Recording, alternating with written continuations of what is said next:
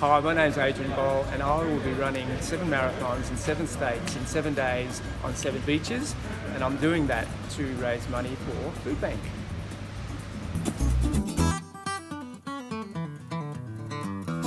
First marathon will be run in Darwin, Northern Territory on the 6th of June this year. That's my 60th. Well, it's very, very hard. I haven't not done a marathon at all myself. I have done one on sand though, I can tell you it's horrendous. But I'm building towards doing successive marathons on the sand, something that I don't think it's ever been done before. And each marathon will take approximately 6 to 7 hours, depending on the surfaces and conditions. There's a lot of families in need. You know, a lot of people, as I said earlier, they are really doing it tough. And if it wasn't for Foodbank, you know, they'd be doing it a lot tougher.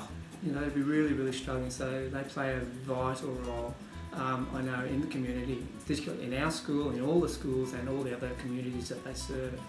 The other aim is to inspire people, young and old, proving that, you know, even at the ripe old age of 60, people can do this. You know, whatever it is that they want to do, they can do if you put enough passion and effort and plan and set those goals early. I believe that anything is achievable irrespective of your age. I'm no athlete. I'm just an average guy who's doing something, going to do something extraordinary.